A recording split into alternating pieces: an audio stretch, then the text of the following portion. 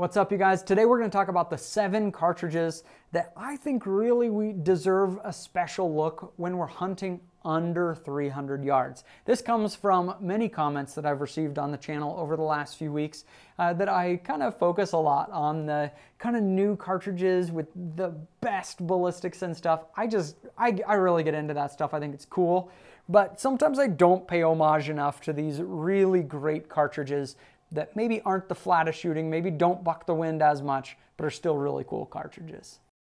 We're sorted from the most recoil to the least recoil. So those in gray are the ones we're gonna look at. Let's talk about these right here, one at a time. So first is the 350 Legend. A lot of you may not be familiar with the 350 Legend.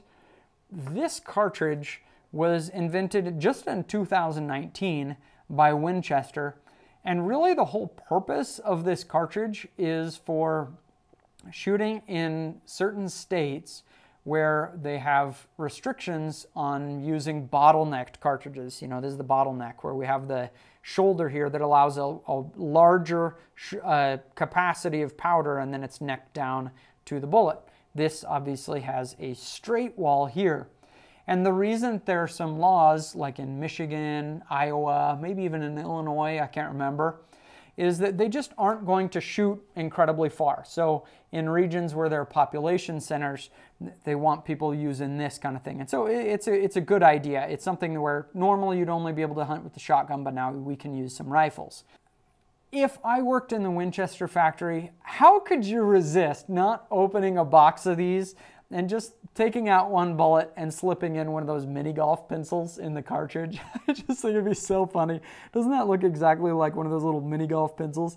Anyway, 350 Legend is shooting a big old wide 357 caliber bullet at reasonable speeds, you know, only 2,200 feet per second, but it's producing plenty of recoil for hunting deer up to 100 yards.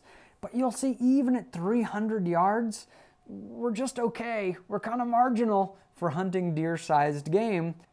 As cool as I think the 350 Legend is, on the con side, it's just not very versatile. I saw one of these, a rifle chambered in 350 Legend, on the shelf at Sportsman's Warehouse in Idaho. And it sat on the shelf for like a year that nobody touched that rifle. Because why, right? If you don't have the restriction, if you want a rifle that's going to do more than just being able to hunt in that tree stand, why would you pick it, right? And so I think 350 Legend is really cool, but it is very purpose-built. And I might say the same of the next cartridge, that is the 3030 Winchester.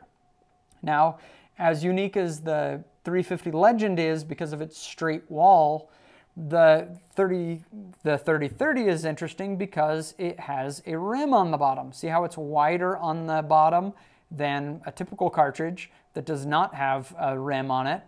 And this was to help in the design of the firearm and the way that it was fed, especially in older designs of the 3030. And this was invented in 1895, and it's still, I mean, on every gun shelf ever, but by today's standards, of course, it's not the ballistic, you know, prodigy. It's not going to shoot incredibly flat, but it is just a very versatile cartridge for that up close, up to 300 yard kind of shooting.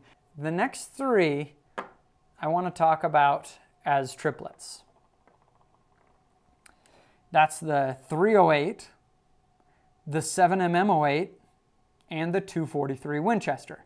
The reason I want to talk about these in not tandem, I guess in trio, is because they all are using the exact same case. Started with the 308, and then the 7mm08 and the 243 are using that exact same 308 case. You can see they're just neck down to different calibers and slightly different trim lengths on this brass. But these are exactly, if we think of them as being the same cartridge, just in different calibers, it really helps us to understand what these 3 cartridges do. You know, the 308 is has the heaviest bullets for sure. It's going to have the largest frontal diameter, and so when you shoot something, it's going to absolutely do the most damage when we're talking about 300 yards and in. But also, we're going to look at that recoil velocity, and we see that the 308 compared to the 7mm08 compared to the 2043, you'll see it also has the most recoil. But it's also shooting the slowest. That 308 is shooting slower than the others at 300 yards.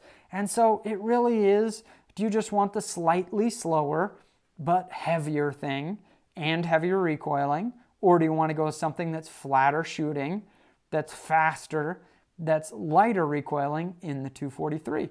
It's just a really easy way to understand these three cartridges. We don't really care looking at the bullet drop of these three cartridges going out to 1,000 yards. You know, at whatever we say at 500 yards, we say, the 243 is much more flat shooting. When we're talking about in 300 yards, that's probably within the maximum point blank range of these cartridges, or at least close to it, depending on our loading. It's just not going to matter much, the ballistics. So I love the 7mm08. I think it's just such a versatile cartridge. It just hits a sweet spot ballistically, you know, shooting out to 500 yards. It's just a really nice sweet spot. But if we're only shooting 300 yards and we can take the recoil, you know, an adult shooter, we don't really care so much about the recoil because these are all mild. Why wouldn't you pick the 308 in this situation is kind of how I feel. The next, I want to talk about that 243, this time the 6.5 Creedmoor and the 25-06. We're going to talk about them again in trio because these, I want to say, are our best options for deer-sized game out to 300 yards with very, very low recoil. The 243 is an excellent choice. I mean, it will absolutely kill deer, no problem, out to 300 yards and beyond it. My son Cole's been hunting with 243 for a couple years now, and so I've seen quite a few animals die at the hand of the 243.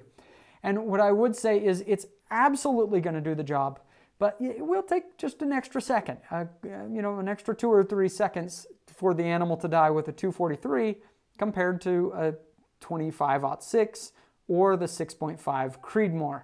It's absolutely capable. It's just not going to cause that, you know, electric, immediate, incredible impact on the animal. It's going to do its job, but it's going to do it light and fast and without the fireworks.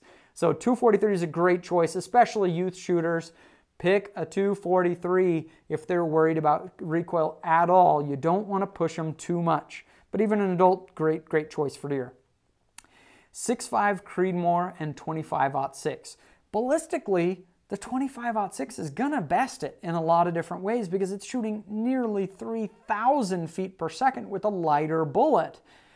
But you can see the design of this. It's just an older kind of shooting times Westerner type of design, what we often see from those cartridges. The 25-06 is a long, skinny column of powder that maybe we might say isn't going to ignite quite as uniformly. And so now we're kind of moving to these shorter, fatter cartridges. Between these two, I would generally pick the 6.5 Creedmoor because it's just so much more widely available. But that's not to take anything away from the 25-06 that is just a speed demon.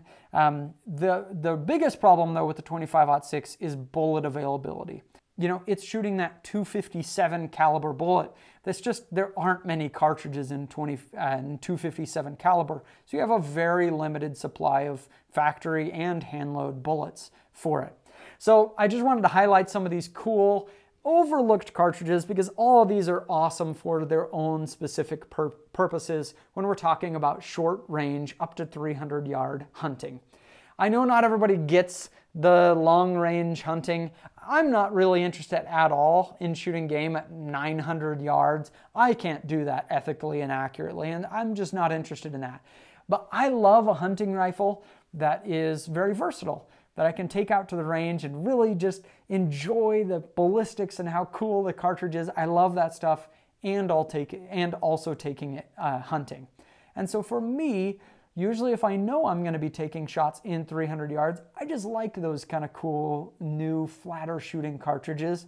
But sometimes there are specific purposes or just for nostalgia. I just love some of these other cartridges as well. Hey, thanks everybody for your support of Backfire. We've gained, I think, over 8,000 subscribers just in the last 28 days.